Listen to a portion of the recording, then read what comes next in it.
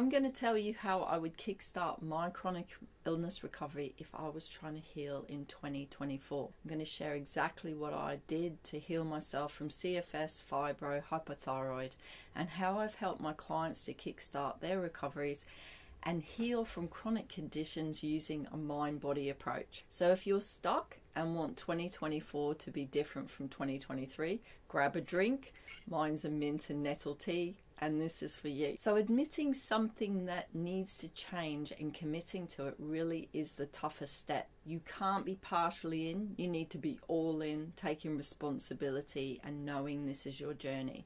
And this is really about quitting the search for the quick fixes or for other people to heal you, and instead embracing a mind-body approach. So at this point, it's admitting that you may be in a state of chronic stress and living out of alignment with your needs and values, have some unhelpful thought patterns, and being brutally honest with yourself.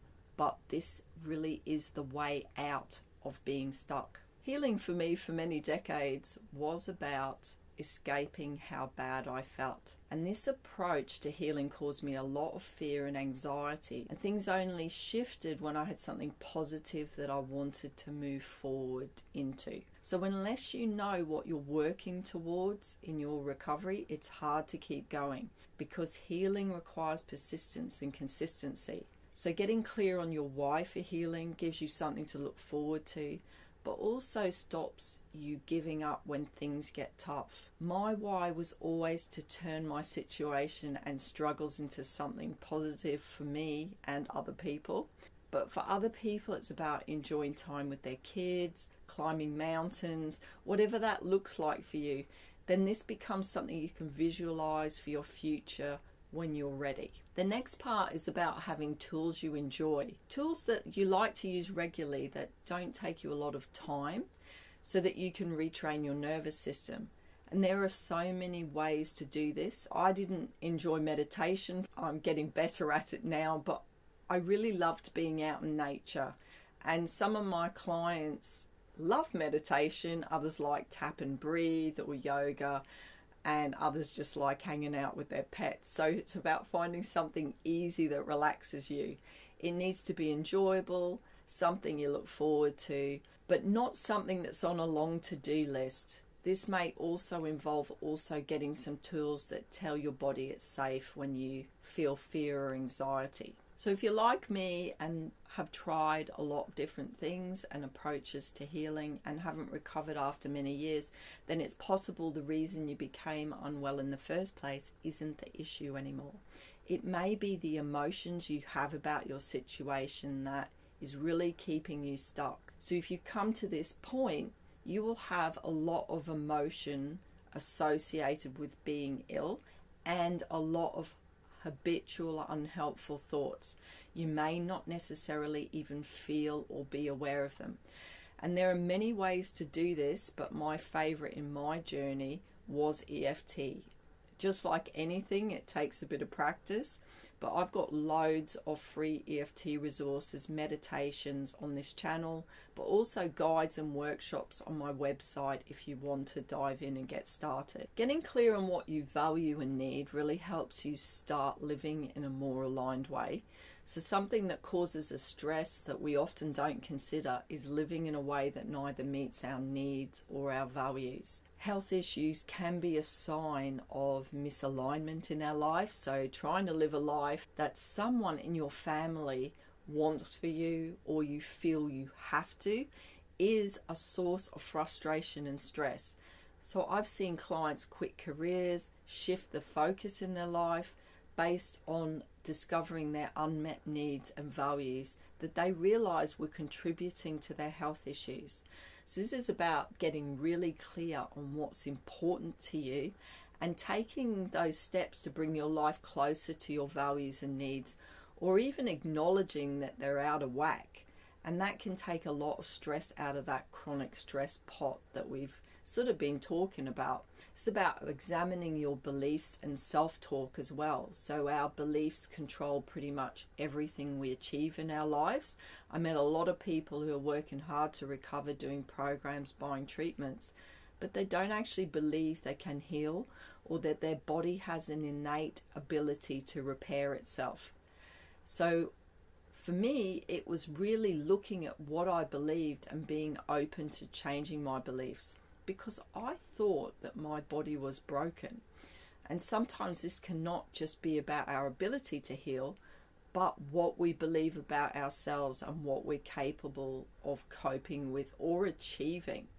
The question I asked myself was, does believing this really help me heal? Does it make me feel safe?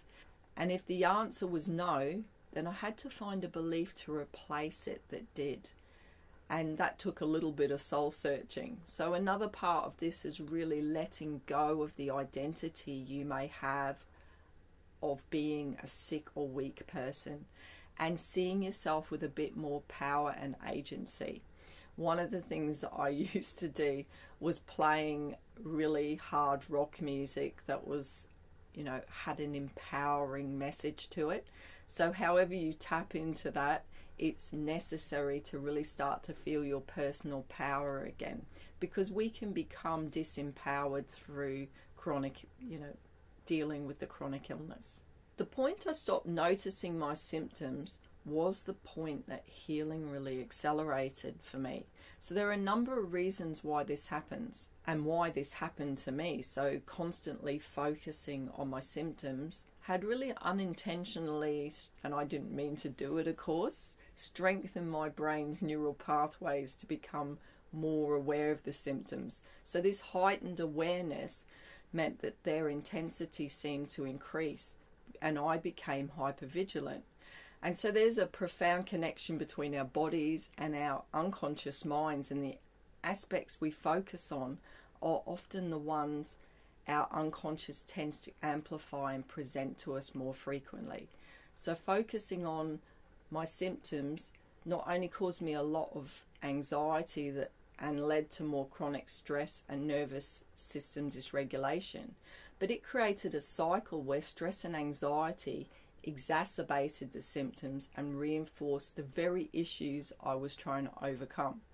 So there are many tools out there for doing this: somatic tracking, EFT, brain retraining exercises, understanding what the symptoms mean to you and what they're trying to communicate. And this helps you redirect your attention and thoughts and find something that you can use consistently.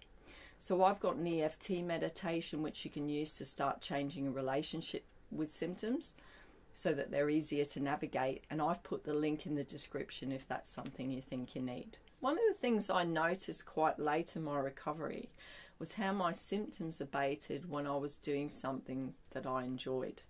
Apologies in advance for the gratuitous guinea pig shot coming up. I absolutely love guinea pigs, and I fostered guinea pigs and rediscovered hard rock and acid trance during my recovery. I didn't do them at the same time because guinea pigs like gentle music, I believe, but it brought so much joy into my life. So reading a book for enjoyment, that's another thing I started doing rather than research, because if you have a look at my Kindle, it was full of books about healing.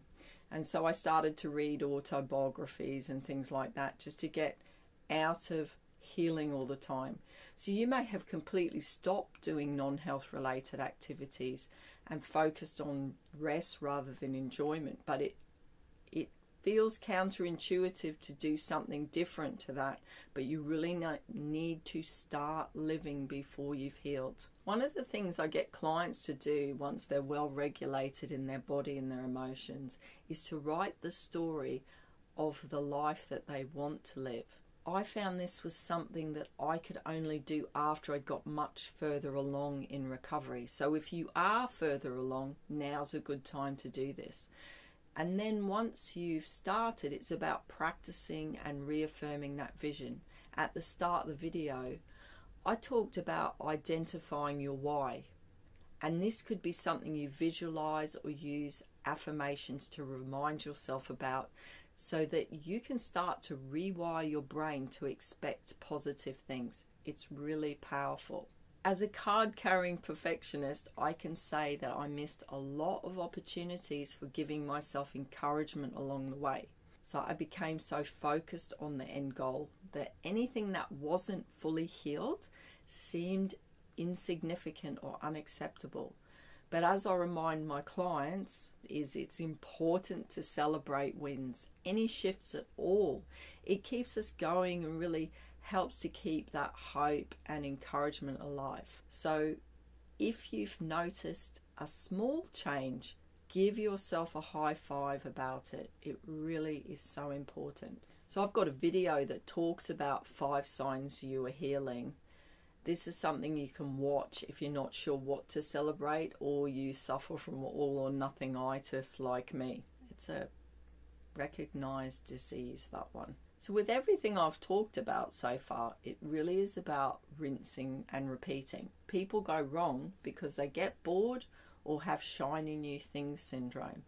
It's unbelievable how simple things can be so effective. We all get into the habit of switching things up before we get good at things. So healing's so much about doing things consistently, building skills, and trusting that those things will work.